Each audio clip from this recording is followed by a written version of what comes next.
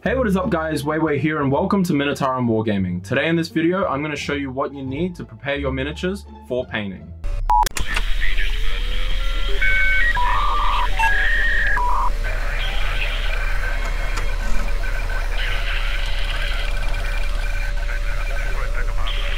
Once you have built your models and are ready to paint, there are a few things you need before you get started. First thing is a few paintbrushes. Paintbrushes come in all shapes and sizes. They can be bought as a set and could cost a fair bit at times. If you are starting out, saving money and practicing is key, and a set of paintbrushes from the dollar store is the best foundation to practice painting miniatures with. This set of brushes only cost me $5, and it has a great selection of brush types to begin learning with. Since they're a $5 set, you can always replace them when they wear out. Next on the list is a water cup. This can be anything, an actual cup, a spare jar, or an actual purpose-made water cup with grooves for brush cleaning. If it stores water for cleaning your brushes between colors, then it's fine. You will now need a place to put your paints down on. Now this is a controversial one, and it is a palette. There are two kinds, dry and wet. A dry palette is usually a plastic, wooden, ceramic, or metal surface, which could be flat or with cups, which hold your paint. A wet palette is a tray with a lid, and inside is usually a sponge or a piece of baking paper. This is to keep your paint moist and to stop it from drying up while you paint. Alrighty guys, I'm gonna rip the band-aid off.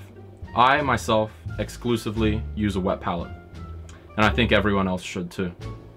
I used to use a dry palette, but then once I tried out a wet palette, never go back. I just love it. It's so beautiful. And it keeps my paint wet, so what more should I ask for? Bonus time! How to make a wet palette. First, get yourself a flat plastic sandwich lunch container. Then, get yourself a pack of antibacterial cleaning sponges and cut the sponge to size so it can cover the bottom of your container. Get some baking paper and cut it to size. This will sit on top of the sponge. Once you've done that, add some water to the container. This should just show above the surface of the sponge and cover the baking paper. In the water, smooth the baking paper out with your finger, then tip out the excess. And bam! You have yourself a wet palette. Plus, your paints won't dry out.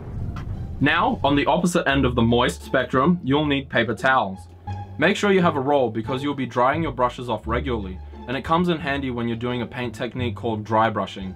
This I will cover in a future video. Last is model paint. This can be found in many hobby stores which sell plastic models, and there are plenty of brands and paint types to choose from. You will need these to add color to your miniatures. Optional extras! Hey man, get a grip. On your miniatures I mean, with a painting handle. This is to hold your miniature so you can avoid touching it with your fingers while you paint. This can be made out of some blue tack and a spare wine cork, or an old paint container, but you can also purchase a purpose-built one like this one here. This allows for an open view of your model on more angles, allowing you to paint hard to reach areas without your fingers getting in the way. Now you have everything you need to paint your miniature. It is now time to prepare your miniature for painting. So this will require a quick cleanup and a base coat of primer. To clean your miniature, grab a spare soft toothbrush and give it a once over. This should remove any fine dust or thin strands of glue or shaven plastic you have left on the model when building them. There are three ways you can prime your miniature. You can prime it via a paintbrush, spray can, or an airbrush. But in this demonstration, I'll leave the airbrush out as I'll address it in a future video. To base a model with a brush, get a color you're going to mainly use on your palette and thin it just a little. Then cover your entire miniature with an even layer. Avoid pooling the paint in small details as they might become hidden under a thick coat. Do as many thin layers until your entire model is a solid color. To spray can prime your miniatures, grab some blue tack and a short thin piece of timber. This will become your spray stick. Roll the blue tack into a ball and stick it under the base of your model, then stick the base down on the stick. Once they're on the stick, make sure to go outside and shake your can for a solid minute or two, and then do a test spray to clear out the spray can of any clear spray. Once you see a solid spray color, give your miniatures a spray of paint in short, even bursts. Make sure to get around the miniatures to cover the entire model. Once your model is dry, make sure to check for any missed spots that your can couldn't reach, and use the same color to cover up any missed sprayed areas. Your miniature is now ready for painting. Nice. In the next video, I'll be covering basic painting techniques to use on your miniatures to get them tabletop ready in no time. If you enjoyed this video, please make sure to hit that like button below. And if you have any friends which are new to the hobby, please make sure to share this with them.